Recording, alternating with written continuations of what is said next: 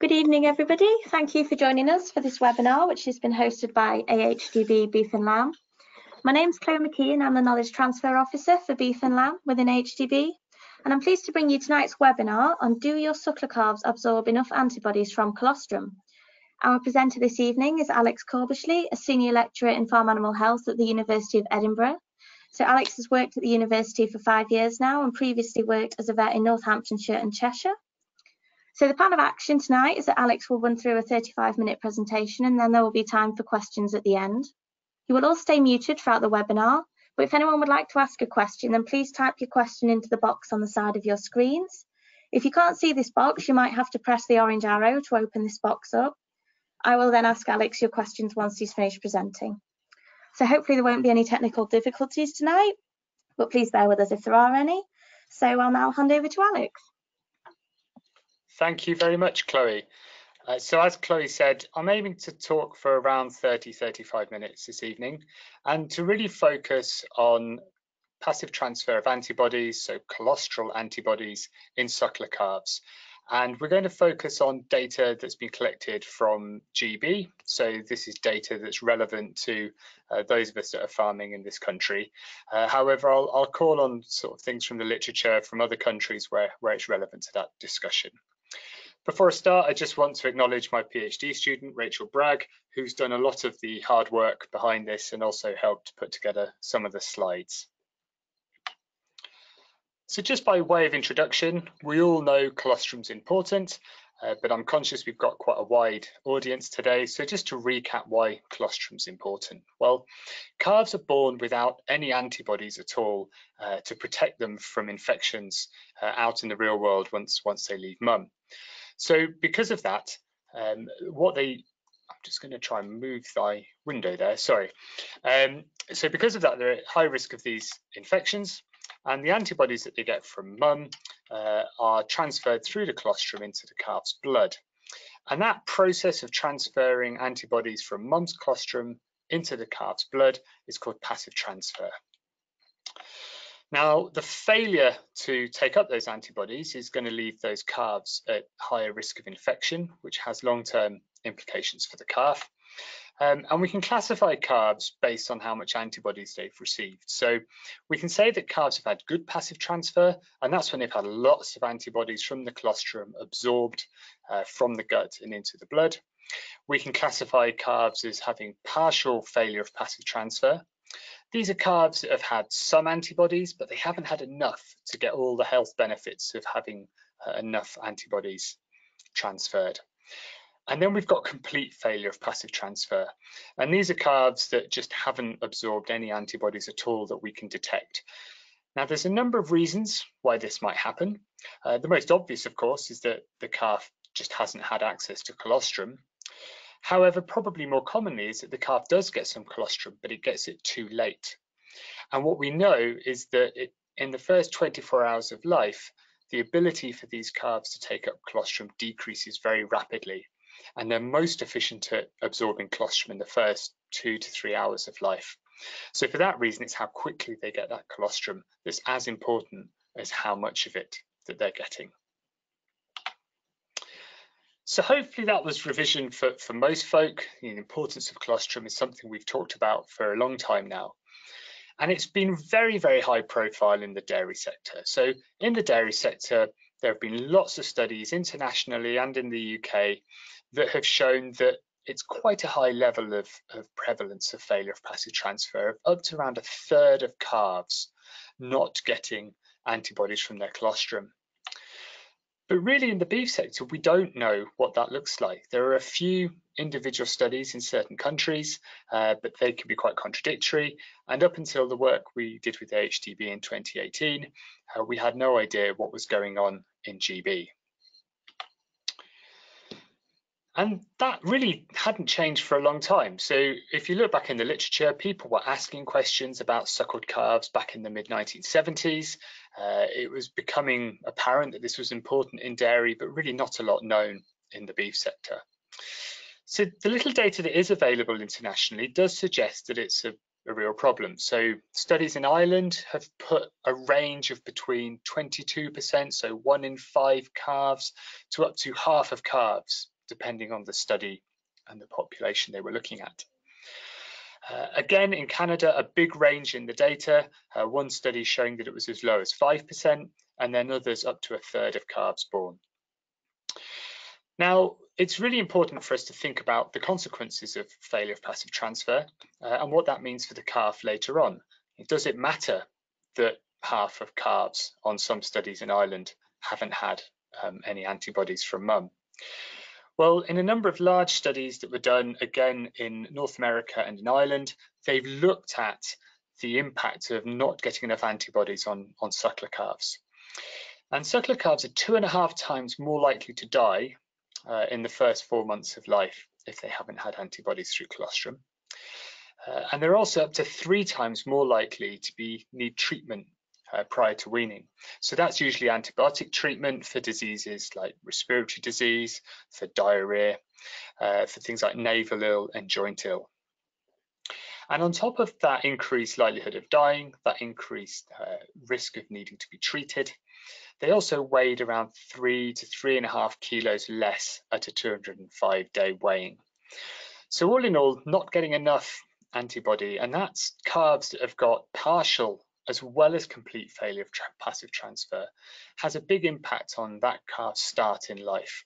So we're really focusing on giving calves the best chance in life from the day they're born. So we did a study with AHDB in 2018. We committed to sampling some calves up in Scotland, and then AHDB paid to sample a load of farms down in England. And we worked with a number of vet practices across England and Scotland, and we're very grateful to all the vets and farmers who gave up their time and commitment to gathering the data and the samples for this study. And we recruited about 86 farms, 3 of those were organic. And just to give you a bit of a feel for the farms that we were looking at, they averaged around 135 cows, so average herd size was larger than the average herd size for the UK. But the range was similar to what you'd expect, so from 20 to just over 1,000 breeding cows. In terms of breed, the majority, so 57 of those herds stated that they were predominantly continental, and 27 said that they were predominantly natives. Most of the herds were calving inside. However, 7 of the herds we were looking at were calving inside and outside, whilst 9 calved outside. And we aim to sample around 15 cows and 15 calves on each farm. So in total, we sampled just under 1,200 calves across England and Scotland in spring 2018. So we tested the blood samples that were collected for the amount of antibodies that those calves had absorbed. And these were the results that we got. So what you're looking at here is the concentration of antibody in the blood of the calf, and then the number of calves that fall into each of these brackets along this side of the graph. And the red line here is the cutoff for complete failure of passive transfer. So all the calves to the left of this line have had essentially no antibodies from colostrum. So either they didn't get any colostrum at all, or they didn't get colostrum until after they'd stopped taking it up, so they'd got that colostrum too late. The orangey yellow line here represents partial failure of passive transfer. So these are the calves that got some colostrum, but they didn't get enough to actually protect them against all of those negative health events that I mentioned on the previous slides. And if we combine both the complete and the partial failure of passive transfer together, that's essentially 1 in 3 calves. So in spring 2018, we found that 1 in 3 suckler calves in GB hadn't had enough antibodies or would have benefited from getting more antibodies from mum. And quite surprisingly for us, 1 in 7 had essentially not absorbed any antibodies at all. So what did that look like at a herd level? So what I've done here is I've plotted all the farms together. So each of these bars represents a separate farm. And then up here on this side, I've put the percentage of calves in each herd that have failure of passive transfer. So what proportion of the calves in a herd are suffering from this at an individual herd level, and what's the variation? So the first thing we can see is there's huge variation. So 25 of the farms, in all the calves that we sampled, they managed to get some colostrum. So the cutoff we're using here is a complete failure of passive transfer, but on 25 of the farms, everybody got something. But then on another 25 farms, so that's a third of them, more than 20% of the calves did not really absorb any antibodies from colostrum at all. So we could say that they didn't get colostrum, or they got colostrum far too late. So we can see there are individual herd factors that seem to explain a big difference in the quality of passive transfer of antibodies from calf to mum. And in terms of looking at the herd level, that's something that's a subject of ongoing work. We're trying to understand those risk factors at a broad level. But what we did do in this project was we drilled down into the individual calf factors that explain why a calf is at risk of not getting enough antibodies. So if we start looking at the risk factors for complete failure of passive transfer, these are the guys that really didn't absorb any antibodies. For the vets and scientists that might have called in today, the threshold we're using there is 10 grams per litre of antibody in the calf's blood. So we looked at a number of things at the individual calf level. We looked at things like how body condition score, calving ease, calf weight, those sorts of factors. And I'm just going to present the ones that came out as significant in the study. So the first thing that was significant was bottle or tube feeding the dam's colostrum. The next thing we found was being male, being fed artificial colostrum replacer, being born to a difficult calving. I think it's important just to note at this point is that we excluded cesareans in this study. We did that for two reasons. One, because we expected the cesarean rate to be relatively low, which meant it would be difficult for us to study that. But also other studies have already shown conclusively that being born by cesarean is a big risk factor for failure of passive transfer. So we didn't look at it in this study, but the take-home message today is if a calf is born by cesarean, it is at risk. So we can actually put some numbers on these for you. So if we look at being male, that increased the risk by about 1.5 times. If we look at a difficult calving, then a similar degree of increased risk, around 1.5 times increased risk. What was quite striking is that being fed artificial colostrum replacer increased the risk over 2 times, and also being fed mum's colostrum increased the risk 2.5 times. And what we think this is telling us, and what we think the message is from this data, is that stockmen, farmers are very, very good at identifying which calves need help, but we're not giving them enough help. And we'll talk a little bit later about how much help we need to give and when we need to give it. But this isn't saying that giving mum's colostrum isn't going to help the calf. It's saying that calves that have been picked up as being at increased risk that have then been helped are still not getting back to where they would have been beforehand. So what about partial failure of passive transfer? So these are calves that have had some antibodies, but they haven't had enough to get them up to the level they need to not have these negative effects on health. And again, for the vets and scientists, we're using this 24 gram per litre cutoff. So in that part of the study, being a twin, probably not surprisingly, was a risk factor. Having your dam as a heifer rather than a cow was a risk factor. Again, difficult calvings came up. Having been helped up to the teat to suck from the teat, and then again having been given assistance either with dam's colostrum or artificial colostrum. If we put some numbers on that, being born to a heifer increased your risk around 50%, so about 1.5 times more at risk. Being helped up onto the teat increased your risk approaching 2 times. A difficult calving, again, similar degree, twice increase.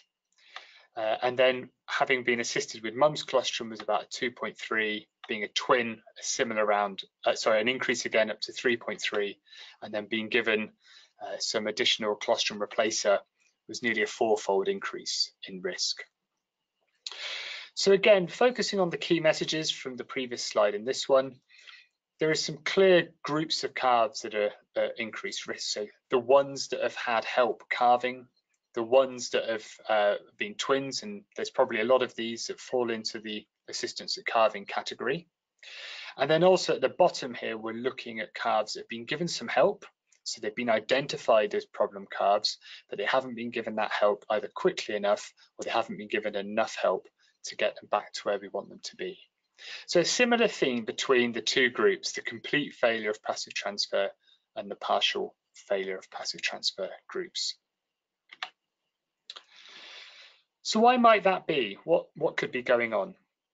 Well, we've had a look in the literature, and this graph is redrawn from work that was done by Murray Cork in Cambridge back in 2012. So there will be different products on the market. Some of the products may have changed in their specification. So I've just put that caveat around this data, but it helps to illustrate and to see the point. And Murray looked at a number of different colostrum replacer products, and he measured the amount of antibody that was present in one sachet, so a dose of that product. And you can see here the amount of antibody in grams. And there's a big variation between the products, ranging from up to 80 grams for some of them, down to less than 10 grams for some of the others. Now, you can see the variation between the products on this slide. On the next slide, we've now plotted that against the amount of antibody that a dam will give you at calving. So we've combined two data sources. This here is data from an Irish study. We're going to go back to this McGee study later on in the talk this evening. These guys did a pretty brave study. I think they probably had some students with some crash helmets. They milked out cows entirely at calving, and they weighed the colostrum, and then they measured the amount of antibody that each cow yielded in their study. And they looked at cows that were being fed silage, and they looked at heifers that were being fed silage. And you can see here that heifers give about half the amount of antibody as a cow does. So again, linking back to what we found in our study, being born to a heifer leaves you at increased risk of partial failure of passive transfer. And also a cow's giving you around 800 grams of antibody. And that's compared to the colostrum replacers out there, which are at best just under 100 grams. It's worth noting that in the United States, that colostrum replacers must supply at least 100 grams of antibodies per dose. So the point of these two slides is to show that when we're thinking about helping calves, we need to think about how much antibody we're giving them. And if we have nothing available at all, then giving an artificial replacer is of course better than nothing. But we want to make sure that we're buying those replacers with the most antibody in, and therefore it's well worth speaking to manufacturers about the amount of antibody that they have in their product before choosing on which one you're going to use. However, if we have colostrum available from cows or heifers on our farm, or from potentially a dairy farm that's of the same disease status, and that's really the big challenge, is what you don't want to do is bring in diseases from other dairy farms when you're buying in colostrum. So ideally from your own farm, from your own animals, will be substantially better than an artificial replacer. So how can we start to bring together the various findings from these studies into some practical advice? It's very easy to get lost in the details of the studies, particularly academics like myself. We get very excited. How do we turn that into something that can be translated and used practically day to day on farm? Well, these Canadian authors have put together quite a nice framework that I think helps us to really focus how we target our help. And what they did in their studies, they looked at the proportion of calves with failure of passive transfer that were born unassisted, that were born with a very easy assistance, so that's typically a calving without a jack, or that were born due to difficult assistance, so that would typically be a calving jack or a cesarean. And they found that overall, calves that were born by difficult assistance, around 2/3 of them had failure of passive transfer, compared to around 14% of those that were born unassisted. They then further looked at the calves at 10 minutes old, and they put their thumbs in the calves' mouths, and they asked, did the calf have a strong suck reflex, or did it have a weak suck reflex? And if that calf was born unassisted and had a strong suck reflex at birth, then actually its chance of having failure of passive transfer was 8%. A calf born in the same way, an unassisted calf that actually had a weak suck reflex at birth, had nearly an 80% chance of having failure of passive transfer. And when you look at those calves that were born by a difficult assistance, nearly all of them had failure of passive transfer or didn't get up and drink enough colostrum if they had a weak suck reflex at 10 minutes old. And therefore, it's quite a sort of intuitive way of trying to make an assessment as to whether we think a calf needs help. And trying to distill that down into an easy to implement message on farm, thinking about feeding all calves born with any assistance at all, or calves with a weak suck reflex at 10 minutes old, helps us to really identify the calves that are most in need of assistance. The second part of that discussion is then thinking about what sort of assistance we need to give them. And we need to be targeting 10% of body weight. And for most calves, we're therefore looking at 3 to 4 litres of DAMS colostrum immediately after calving. So what we don't want to be doing is calving a cow and then saying, well, what we'll do, we'll just give that calf some colostrum in the morning if it looks hungry. And this is a message that's just important for vets like myself as it is with farmers. I'm very guilty of calving a cow and trying to get off farm as quickly as possible. And really, I need to be thinking much more about, well, I've delivered that calf, but I know that calf is at substantial risk of failure of passive transfer. The farmer's paid a couple of £100 for me to come out and calve that cow. So actually what I should be doing is making sure that it's had 3 to 4 litres of colostrum before I leave the farm. And getting that discipline in place means that the animals that we've already caught up, so there shouldn't be increased handling, the animals that we've already put time and effort and potentially expense into are actually getting the help that they need to have the best chance in life. So that can be put into a flow diagram if that helps in terms of thinking about things with the rest of the farm team. And if a calf's born with assistance, that's any level of assistance, it was just pulled out gently versus all the way up to a cesarean, even if it's bright and trying to stand up, we should be supplementing it with 3 litres of good quality colostrum within 2 hours of birth. And where possible, we'd like to do that with a bottle, but actually, if you're comfortable and confident feeding with a stomach tube and time is short, then knowing that you've got that colostrum into the calf is the most important thing. If a calf's been born without any assistance and there are some question marks, one of the options you have is to check its suck reflex at 10 minutes old. Now, if it's got a weak suck reflex, you know that even if it was born without any assistance, it's got a really high chance of failing to stand up and actually suck within 4 hours of birth. And therefore, there's a strong case to go ahead and supplement it. Whereas if it's got a strong suck reflex at 10 minutes old, you can afford to stand back and say, right, what we want to do is monitor it feeding off the dam and make sure it does get up and suck. And typically, when we're thinking about time spent sucking, we're talking about 20 minutes at the teat being necessary to suck around 3 to 4 litres of colostrum. So to finish off, I've been asked to mention a little bit about nutrition, to think a little bit about how we're feeding cows in late pregnancy and the relevance that has to colostrum production. And I think it's fair to say that the evidence is very patchy on the impact of nutrition on colostrum production. There's plenty of farms that we'll talk to that feel that it does have an effect, but experimental studies have really struggled to show what that effect is and what the really important things are in a diet to drive colostrum production. Now, this was a pretty extreme study. It's the same study I showed you where they'd measured the total amount of antibody produced by cows and heifers. And what they did in this study, they didn't just look at heifers versus cows. They also looked at cows fed simply straw and mineral in the run-up to calving. And that's still something that we see quite a bit of. It's not a feeding practice we would recommend, but it's still something that is not uncommon to see on suckler farms across the UK. And you can see here that they measured the amount of colostrum, and cows that were fed just straw and mineral in the run-up to calving did give less less colostrum, so about 600 mils less. What I thought was surprising about this study was that they actually produced as much as they did.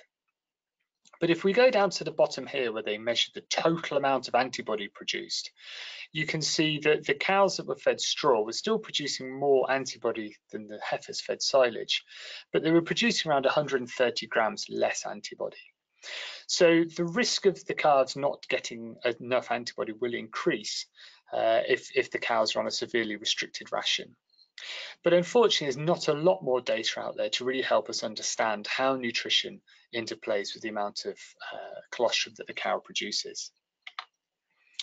The one thing we did as part of this study when we were sampling the calves is we also sampled the cows. And we did what was called a metabolic profile on those cows.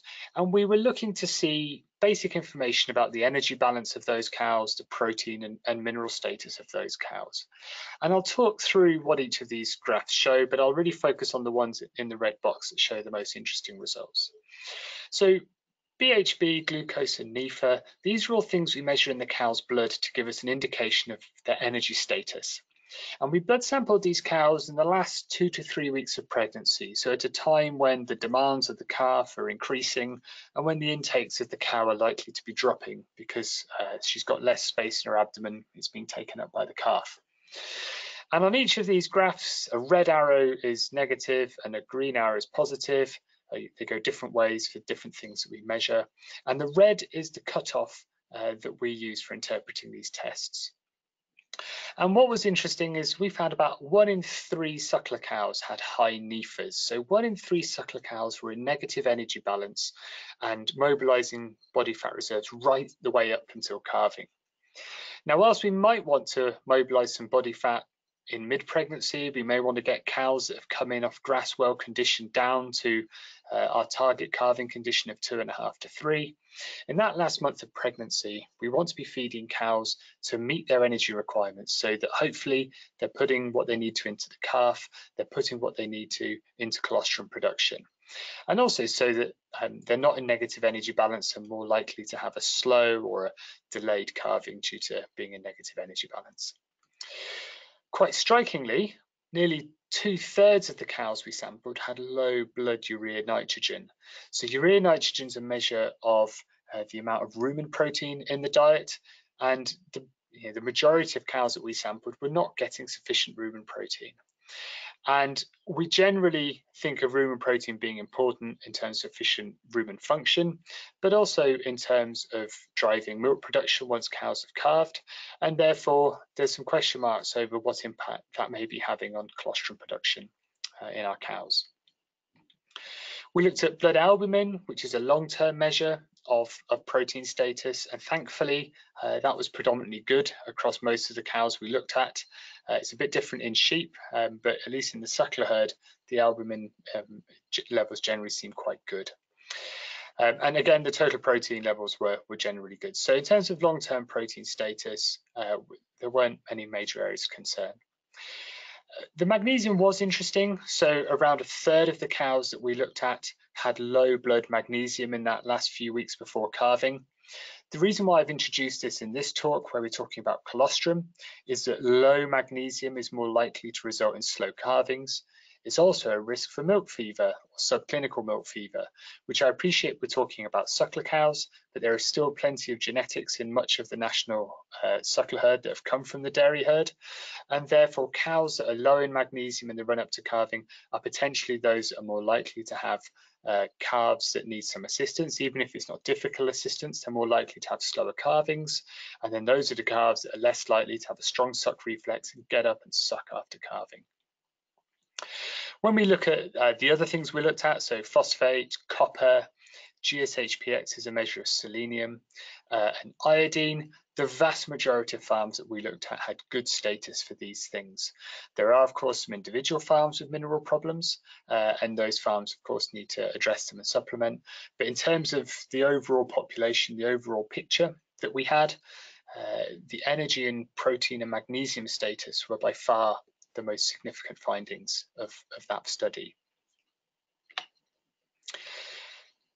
So I can't go into lots of detail about suckler cow nutrition in late pregnancy, but in terms of general guidelines, what we need to be thinking about with cows in that last month is focusing on meeting her current needs. Now, I appreciate that's difficult if you've got a long calving window. What you don't want to be doing is overfeeding cows in mid-pregnancy. But if we've got a relatively tight calving pattern, we're able to target nutrition, then we're aiming to feed cows in that last month around 90 to 100 megajoules. So we're certainly not looking to steam them up at 140 or 150 megajoules, but we do need to make sure they're eating enough reasonable quality forage to meet that energy demand.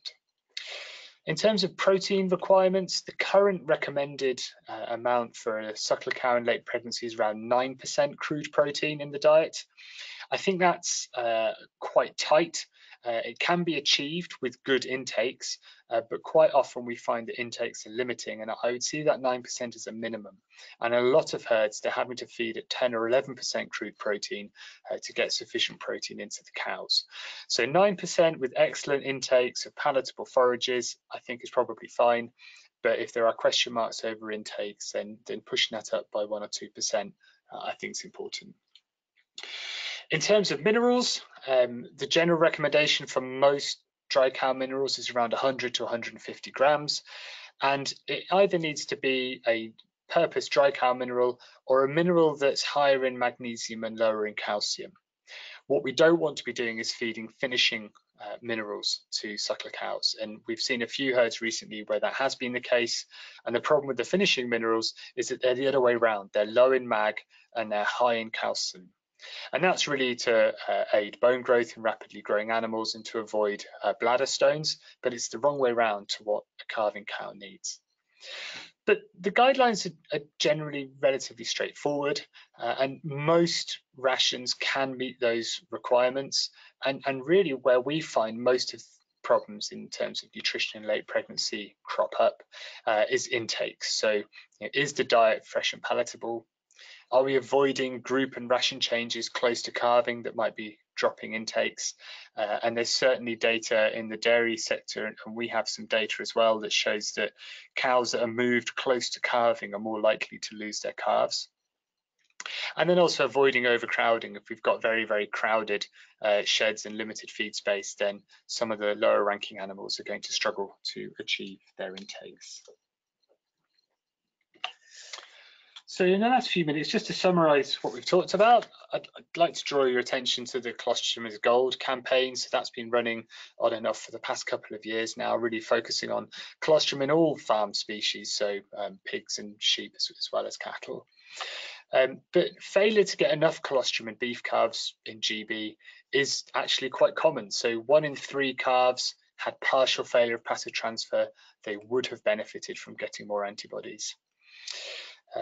Likewise, at a herd level, 1 in 3 suckler herds have at least 20% of their calf crop with complete failure of passive transfer. So that's 1 in 5 of their calves that essentially haven't absorbed any antibodies from mum at all. We know that not getting enough colostrum can have major effects on disease, death rates, and live weight gains. So we know it's important. It's something it's worth our time investing in trying to improve that. And we also know that assistance at calving is a major risk factor, and therefore really targeting those animals in particular is important. These are animals we've already caught, we've already put time and effort into them, and therefore giving them the colostrum they need doesn't massively increase the workload in terms of targeting the most important animals. And then really when it's available, if it's something we have stored on the farm, then nothing really beats DAM's colostrum for antibodies. So if it's possible to freeze colostrum down from quieter cows, you can freeze it year to year. So if you've got some quieter cows that are yielding well, even if they're at the end of the calving block, storing that down so that you can use it in subsequent years is very much recommended. So with that in mind, I think we've pretty much finished on time. I'll hand back over to Chloe to see if there are any questions. Thanks, Alex. So while I'm waiting for some questions to come up, I'd just like to remind you that the presentation has been recorded, so it will be available to watch back on the YouTube channels should you want to recap. And thank you for mentioning the Colostrum is Gold campaign. So we'll be busy tweeting and putting some useful top tips online. So for those of you that are on social media, please do get involved. So we have got a few questions already. So the first one, Alex, How come the US colostrum suppliers have products with over 100 milligrams of colostrum antibodies compared to the UK? And are there laws over here for the quality of the colostrum? So the reason that's the case in the States is because it's the law, and to my knowledge, there's no requirement to meet that minimum level. So I would certainly ask the manufacturers how much antibody is in their product. Thank you. And the next one, if you feed with a stomach tube or a bottle, do you risk the calf not then wanting to suck from their dam? And then you also risk disturbing the calf establishing a bond with their dam and a suckle reflex? Yeah, so it is a concern in terms of how the dam and the calf are going to bond with each other.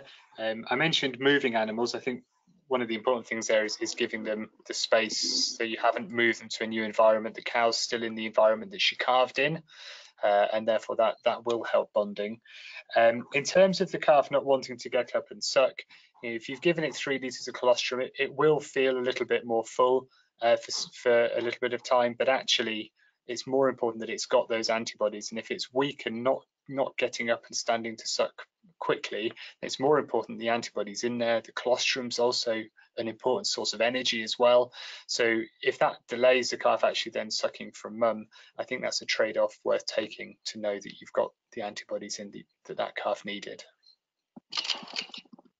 Thank you. We've got a question here. Currently, this person is going through an iodine deficiency with the cows.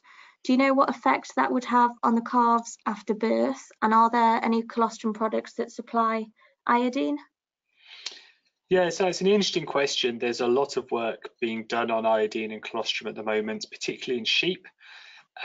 So I guess in terms of low iodine levels, then the biggest impact that's going to have is actually on the calf's vigor after birth. So herds with low iodine will typically experience calves that are stillborn or calves that are weak at birth.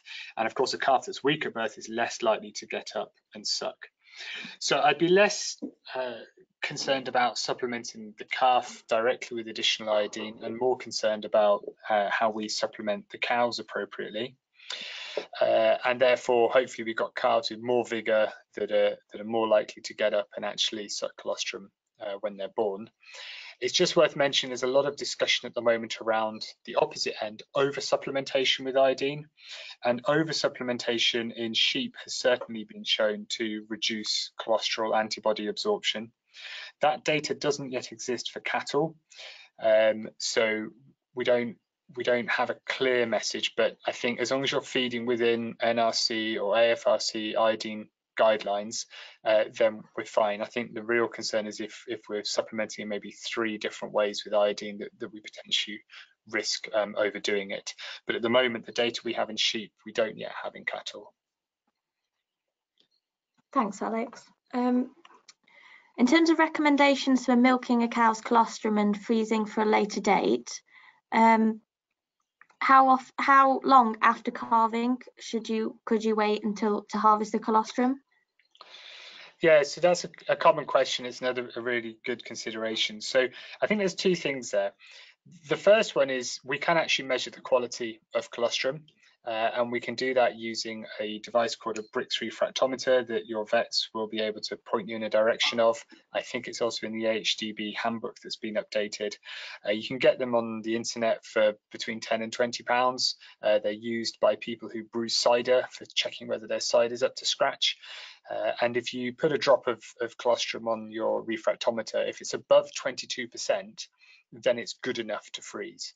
So that's the first thing to consider, is that even if you've taken it a little bit later than you thought might be ideal, if it passes that test, then it's still good to store. As a general rule, the antibodies in the colostrum really do drop off very rapidly after birth. So by the time you're at 24 hours old, you're pretty much moving on to much more dilute colostrum. So I would generally try and go for the first 12 hours, but to check it with the colostrometer, or sorry, with the Brix refractometer. And if you're pulling colostrum off cows at 12 and 24 hours old and it's over that 22% threshold, then it's still good enough to use in future. Thanks, Alex. And whilst we're on the subject, would you discard any frozen colostrum after 12 months, or can it be kept for longer? Yeah, so the general advice is 12 months. So I think if you're able to replace what you've got in the freezer every 12 months, that's good. Obviously, if you've got nothing in your freezer at all and it's 13 months old, then it's better off giving it something than nothing, particularly if you're confident that it's been at -20 the whole time. But the general advice is to try and rotate the stocks every 12 months. Thank you. And would you recommend milking a cow's colostrum and freezing if it's from a heifer?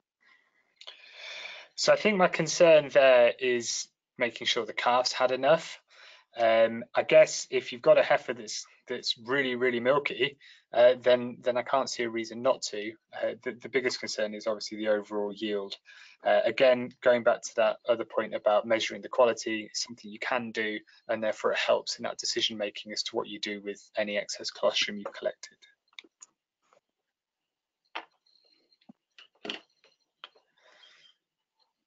Thank you. And the next one, would you recommend, is there any data on older cows in the context of the antibodies concentration in their colostrum, or is there a reduction in overall yield as the cow ages? Yes, that's interesting. We didn't see an effect in older cows, so it's not something we saw in our study. I guess yields generally increase up to around sort of 6 or 7 years old in cows, but no, we didn't see any real strong data. I guess the only thing would be if you've got cows that are sort of very old and they've maybe lame, or they've got other diseases that mean they're having more problems calving, that might increase the risk of being more likely to have a calf that's less likely to get up and get its colostrum. But in terms of colostrum production, it's not something that we've seen in our data, no.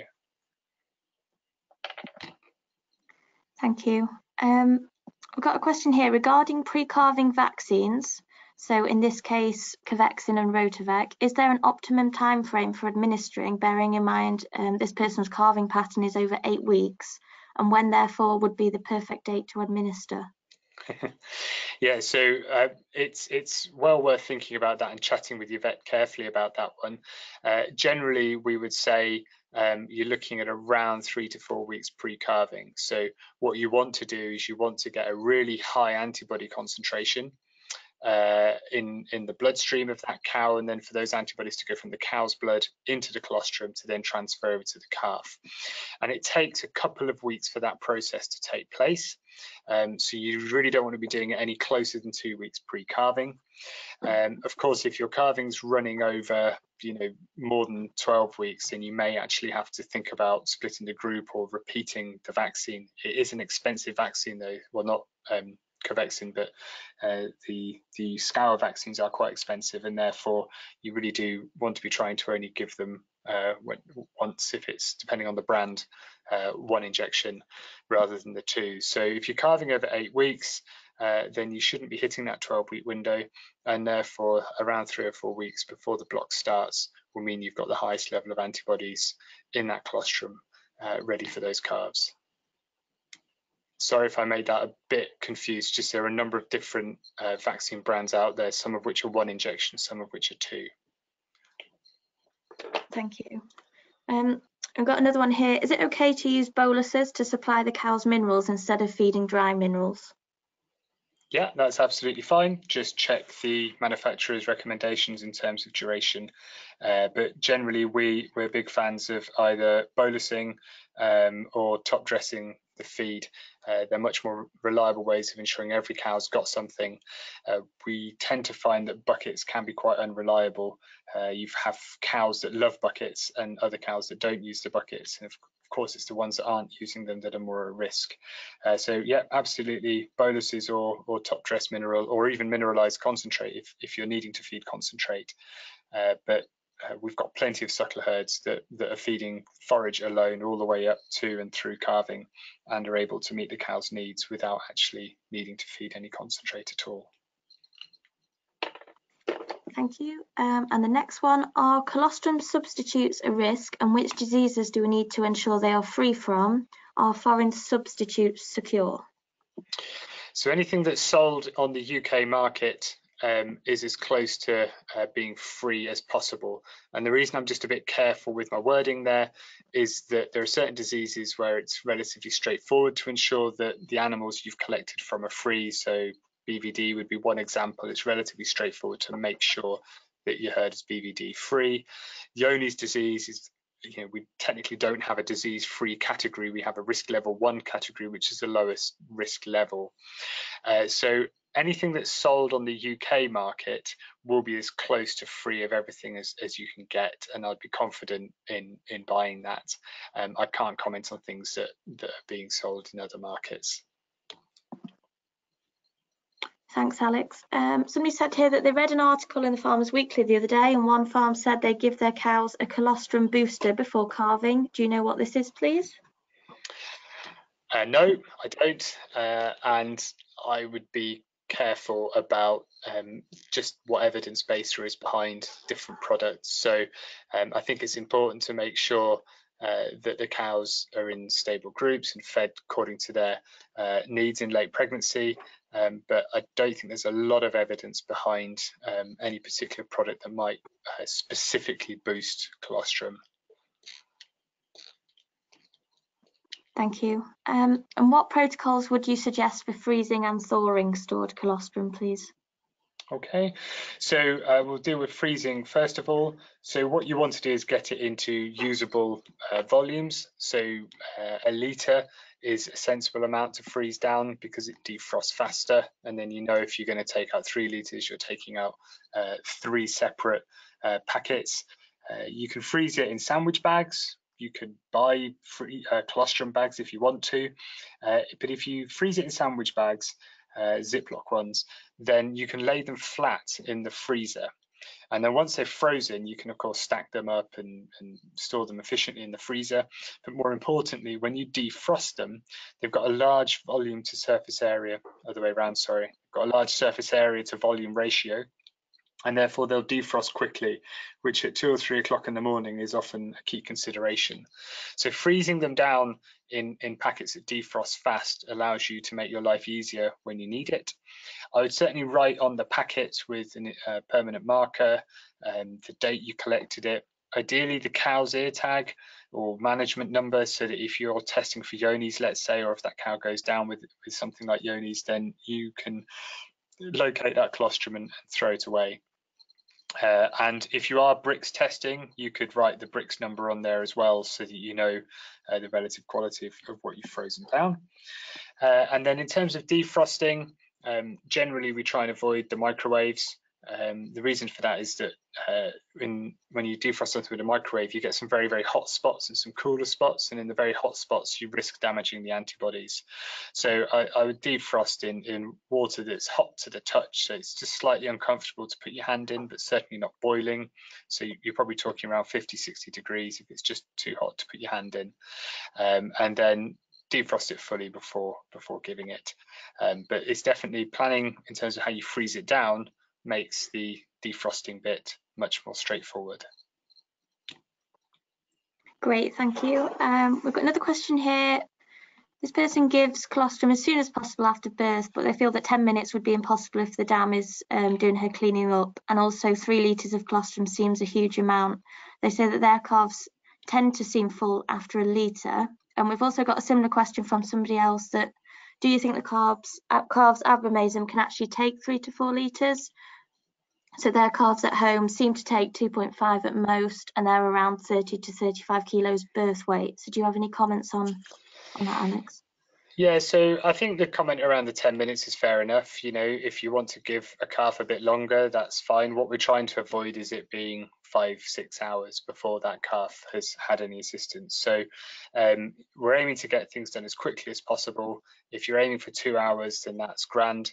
The 10-minute assessment of the suck reflex was what they found in that study as a clear indicator of a risk of a calf not standing. If you did the same thing at half an hour or 45 minutes and that calf had a weak suck reflex, then you'd be even more motivated to help it, because it should be that much more vigorous and with it at that age.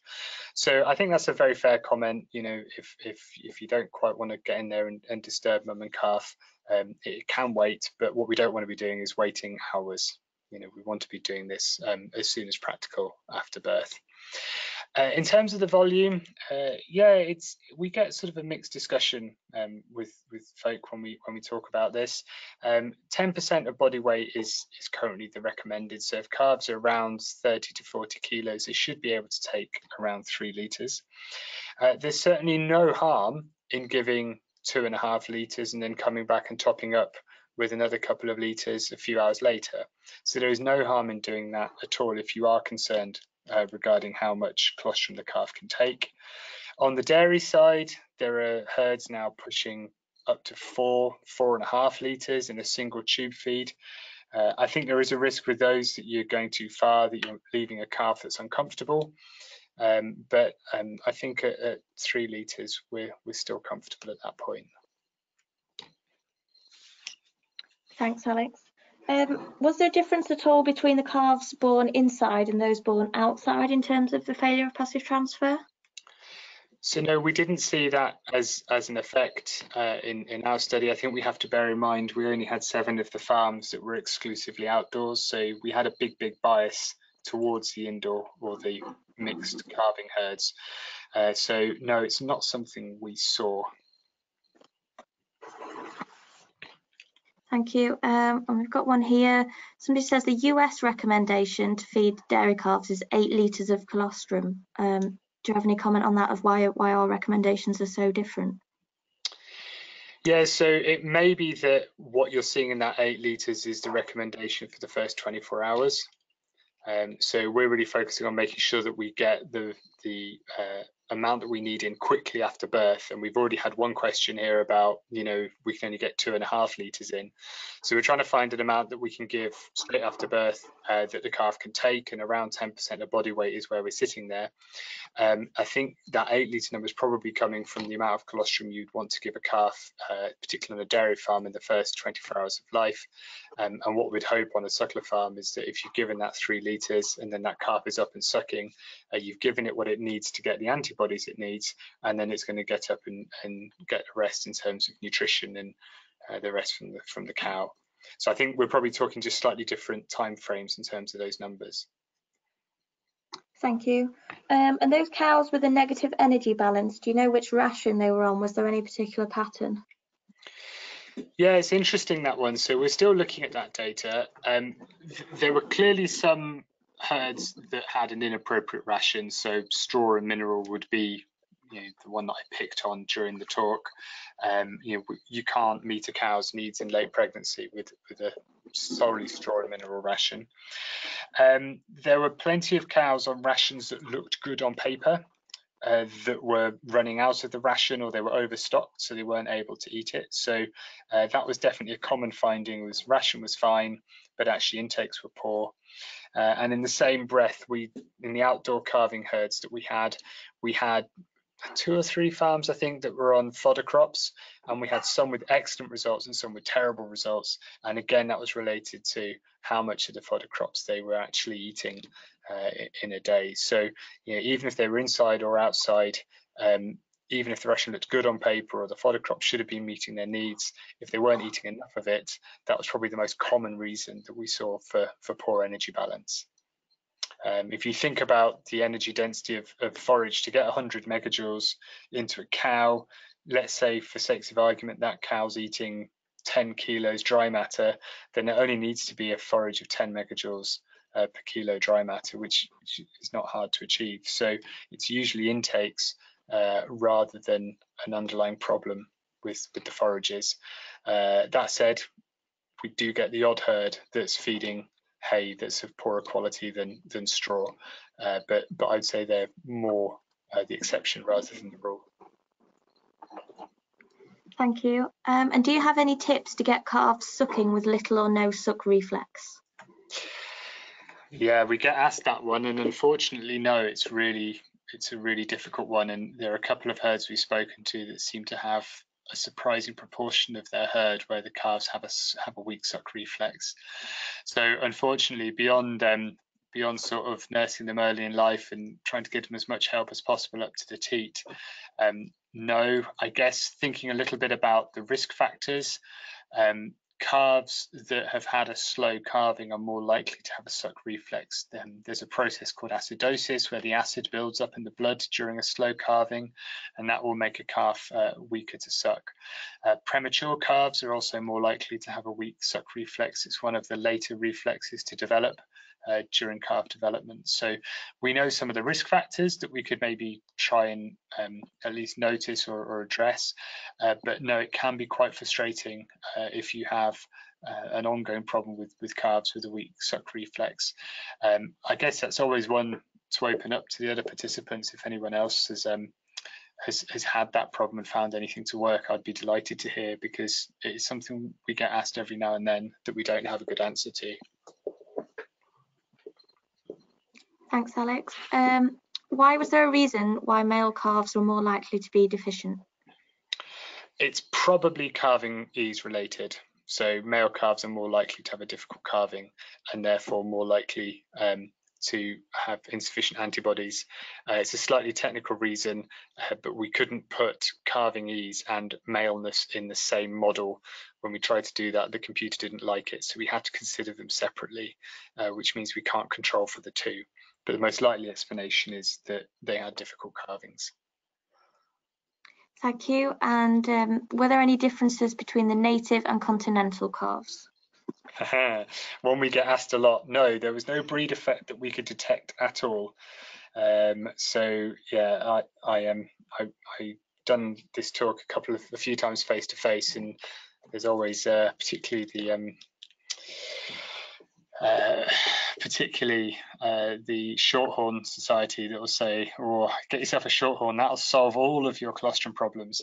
But no, we didn't find any breed effects. Thank you. And apologies if you mentioned this one, Alex, but how many grams of antibodies should there be in the artificial colostrum? What are we looking for? So in the US, the minimum was 100 grams that they're allowed to sell there. I'm aware that there is one product in the UK that claims to have just over 100 grams. So yeah, if we are buying it, that's the sort of number we're looking for. Thank you. And we've got a comment here that given the lack of colostrum on numbers of calves dying or treated for illness, a reduction of 3.35 kilos at 205 days, they think is surprisingly little. What is your view on that? So they've already controlled for the ones that have died. So the ones that are so severely diseased that they've died aren't included in that number. I guess it depends on the study herd that you've looked at. So these were research herds, so they're likely to have gone in and treated those animals very quickly and very aggressively when they've been unwell. So that will, of course, mitigate any severity of an effect on growth rate, because, of course, the antibody effect on growth rate isn't direct, it's indirect through their increased risk of disease.